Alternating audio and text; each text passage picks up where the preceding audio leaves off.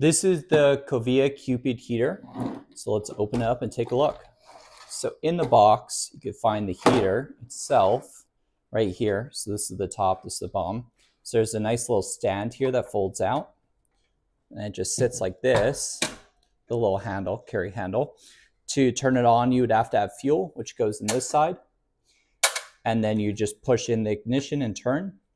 It packs a really nice punch for a small space.